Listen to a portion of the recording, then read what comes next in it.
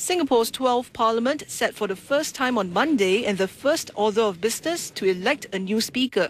I declare Mr. Michael Palmer to have been duly elected as the Speaker of this Parliament. As the guardian of parliamentary privileges, I trust that honourable members will be mindful that those privileges should be exercised responsibly.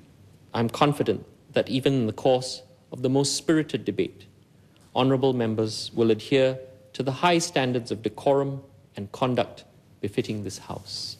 The Leader of the House also highlighted the Speaker's duties amid Parliament's new environment.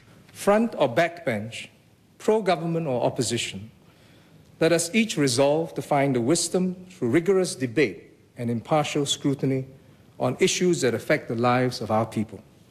Let us, above all, have the courage of our convictions to speak out and do what is best for our nation. On this raison d'etre, Mr. Speaker, we entrust ourselves to your impartial and guiding hand and the mercy and finality of your judicious guillotine. Thank you. Singaporeans want members of the opposition to speak on their behalf without fear or favour. They want clear and transparent explanations from the ministers at all times. In this respect, I trust that, Mr. Speaker, sir, you would allow sufficient opportunity for members of the opposition to express our views and voice the concerns and needs of the people.